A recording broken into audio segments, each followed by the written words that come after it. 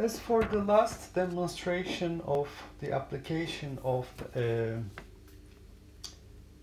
equipartition theorem, let's think about solids, so vibrations in a solid. So we have a solid that consists of capital N atoms, and the solid is at an absolute temperature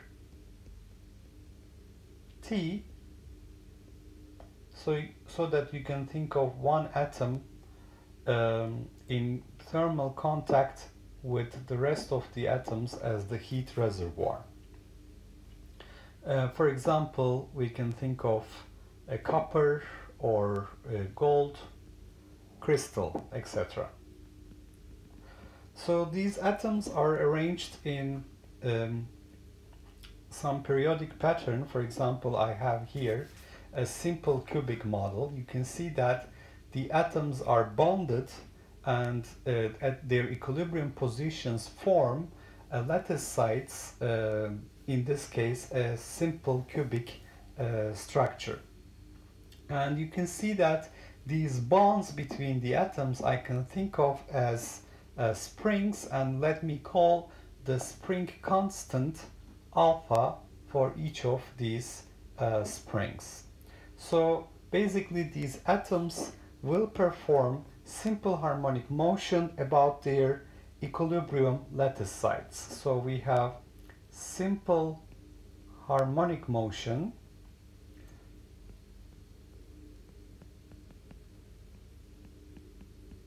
SHM about equilibrium lattice sites.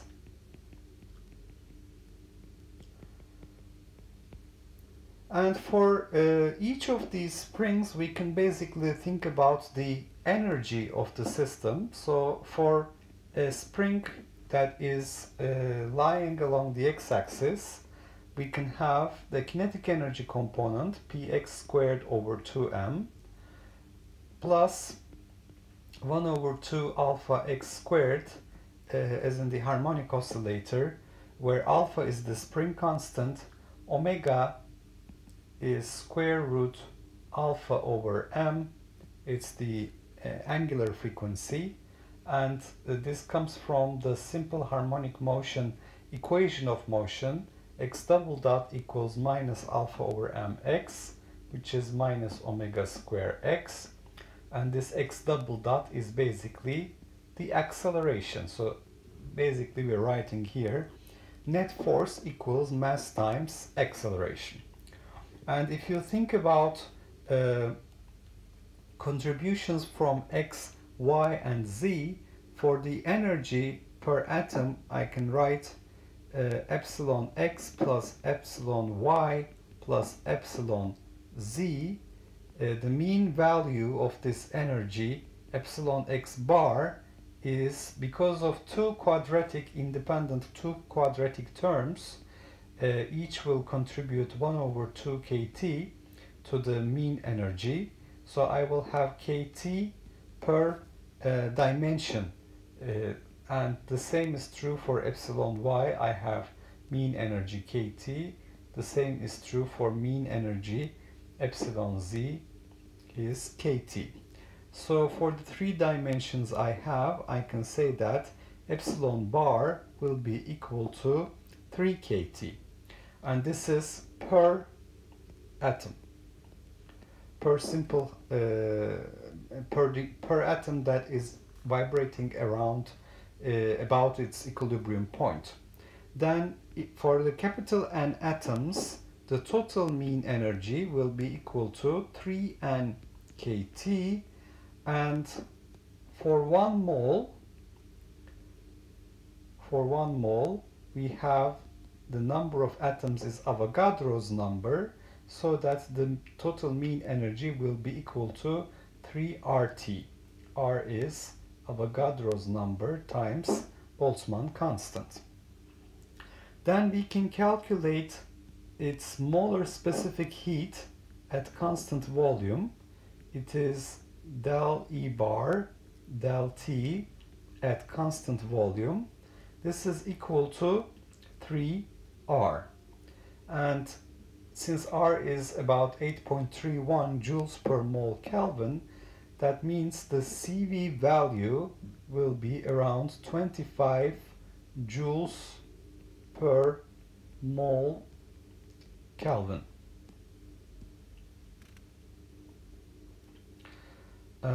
So this is going to be a constant at a temperature high enough to consider this solid as classical.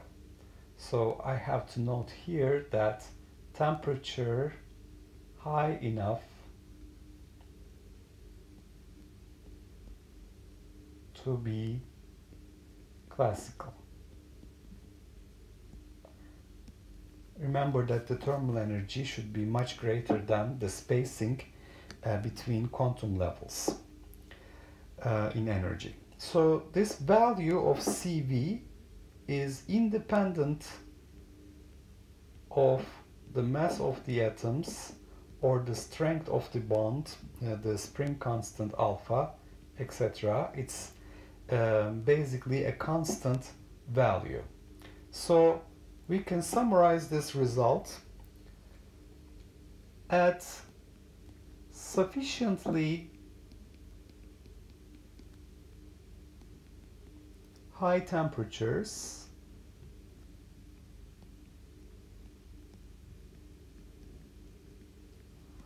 all solids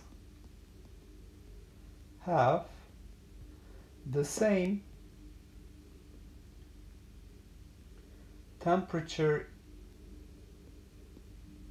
independent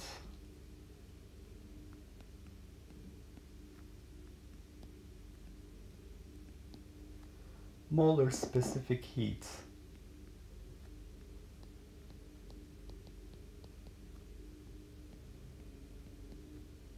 CV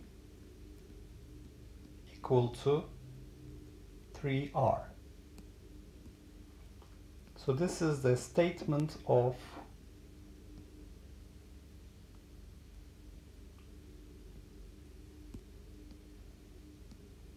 Dulong-Petit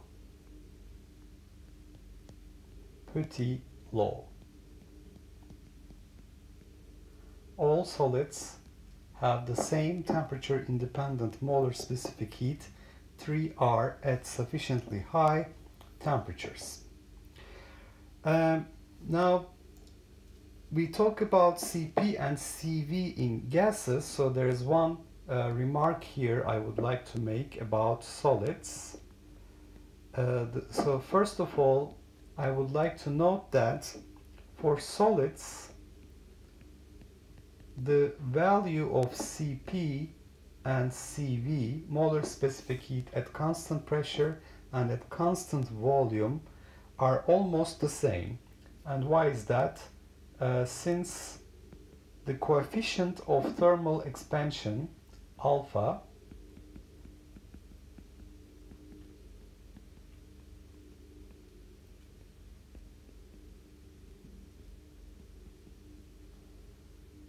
is of the order of 10 to minus 4 to 10 to minus 6 per degree Celsius, typically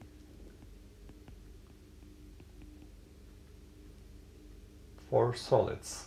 So we find that the change in the dimensions of the solid is negligibly small if you perform it at constant pressure, so that to a good approximation the process at constant pressure is a process at constant volume, because the change in the dimensions is very small. And number two, when we said this has to be true for a temperature that's high enough for the solid to be approximated classically, we find that for most solids the room temperature is high enough. So for most solids, room temperature about 300 Kelvin is high enough for the classical approximation.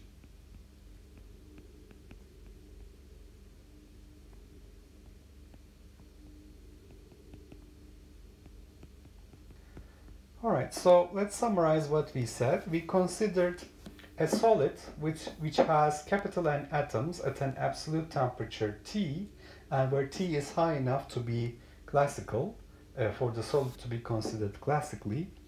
For example, this is a copper or gold crystal, etc. And we have atoms arranged in a periodic pattern inside the crystals. Here I have a simple cubic structure for demonstration.